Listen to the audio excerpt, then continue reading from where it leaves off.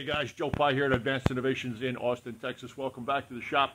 Today's video is a mixed bag of things that I'd like to pass along. And the first one being a little oops or a surprise that I got from a trusted product recently this week. And just thought I'd pass it along so what happened to me won't happen to you. There is a saying in the machine shop community, in the job shop community, if you've got time to lean, you've got time to clean. So that means don't stand around waiting for your CNC to finish the cycle. Grab a broom and sweep the floor. You know, you're not getting paid to stand there and look good. That being said, I decided to clean some of my ER collets this week with CRC Evapo-Rust. Now, this is a product that I use regularly and I trust it, and it has performed well right up until this moment. Well, I took a plastic chute tote full of ER collets, 16s and 32s, and put them in there, filled it up with Evapo-Rust. Gotta love it. Move along. Well, it says on the container, for light rust, 30 minutes. For heavier rust, 12 to 24 hours. Well, 12 to 24 hours, that's a long time, right? Since this is a very neutral product and it's supposed to be safe to use, I decided, well, I'm going to put my collets in there. I'm going to put half of my collets in there, thankfully only half, and let it soak overnight. Well, let's take a look at what this CRC product did to my collets in about 13 hours. These collets look like they have been through a barn fire. I mean, they are blue, and they actually have discoloration on them. That looks like they were subject to extreme heat. You can see how it goes gold and blue. Now, that's what they look like currently. This is what they're supposed to look like. This is what they look like before they went in, with some superficial rust on the face and around the nose, because I use a water-based coolant. Now, I called CRC and I said, hey guys, what's up? Well, in an email string, CRC replied that it's a reaction called carbon surfacing. Depending on how much carbon is in the material that you put in the Evapo-Rust initially will determine whether or not this happens. So if you're going to soak something that has a high carbon content, something that's ground, polished, hardened steel, be very careful that this does not happen to you. In a continued email string with customer service at CRC, they replied, well, simply polish them back to the original luster. And you got to just scratch your head and say, if I want to feel like polishing these pieces, I'd have polished the rust off and save myself a whole lot of aggravation.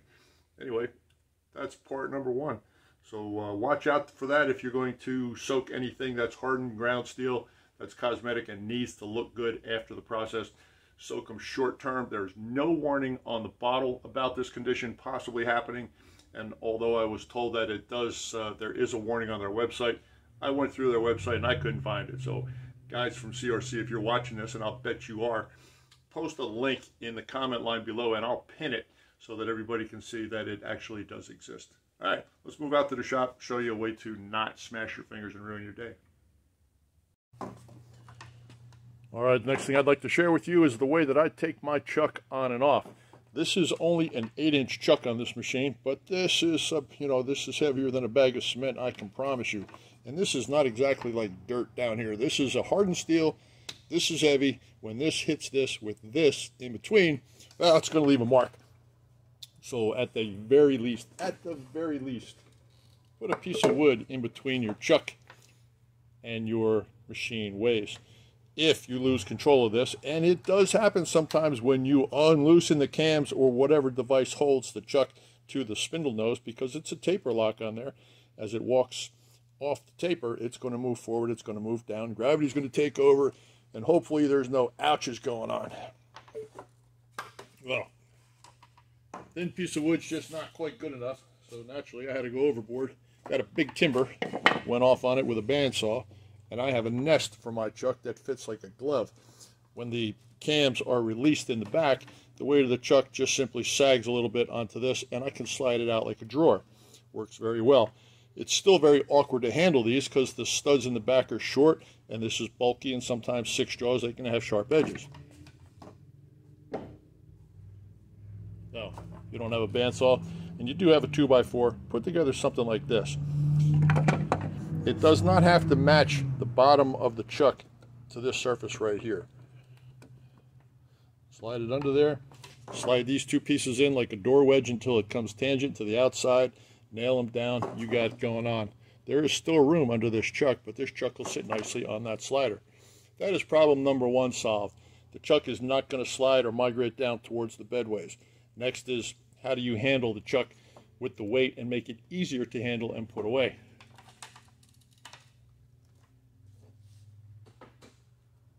Well, give me 30 seconds to unloosen my cams here. No stress whatsoever. I am not concerned about this chuck falling off at all because I know it's trapped right here. Still sitting on the taper. I'm going to give it a shock to release it. All right.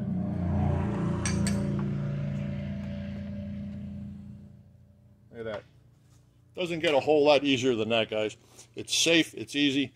The board itself is not going to go forward or backwards on the lathe. The chuck is not going to roll because it's chocked. The chuck is chocked. Say that 3 times fast. Anyway, something I forgot to do before this, but it's going to be relative. Let's spin this for a second until I find the key. Okay. Do this before you take the chuck off. Take a piece of stock pipe, whatever you can find that will support the weight of your chuck, and lock it in the jaws. I use about a 16-inch piece of 1/2-inch aluminum.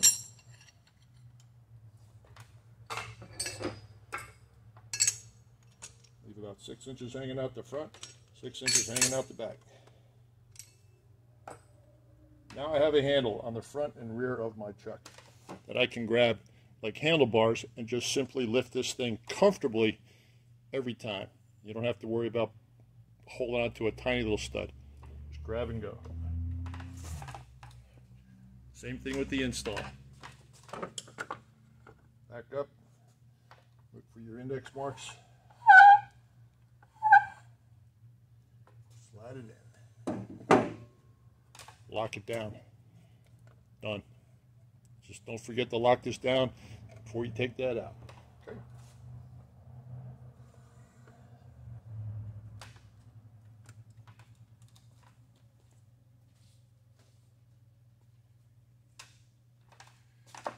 That is a very handy thing to have in your arsenal. Keep it on top of your chuck when you're not using it. Just invert it, sit it on top like a hat. These are not usually symmetrical about center line of the machine. The ways are not usually perfectly centered, so it might not work if you rotate it.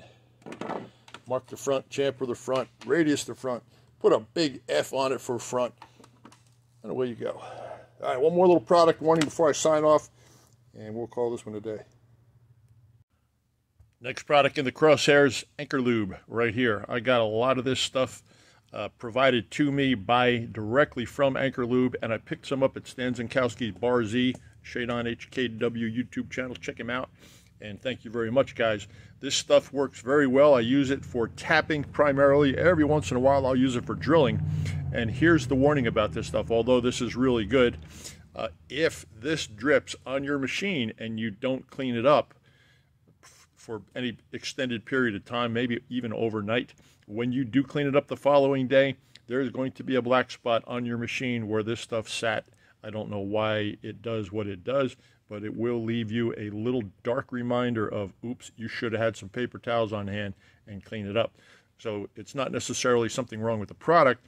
It might be something wrong with the process that you clean your shop with. So grab that paper towel, and if this stuff slings on your machine, clean it off, because I have a couple of black spots on my lathe from it dripping out when I was tapping something, and oh well, now I can make a video and tell you not to let that happen to you.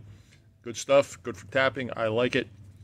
Clean it up as you use it. No black spots. Once again, guys, thank you very much for tuning in. Wherever you are in the world, I hope you're well, happy, and safe, all of the above. Stop by the store, check out the goods, grab a t-shirt, grab some swag, hit that subscribe button, like, thumbs up, do it. I am Joel Pye here at Advanced Innovations in Austin, Texas, and I'm out.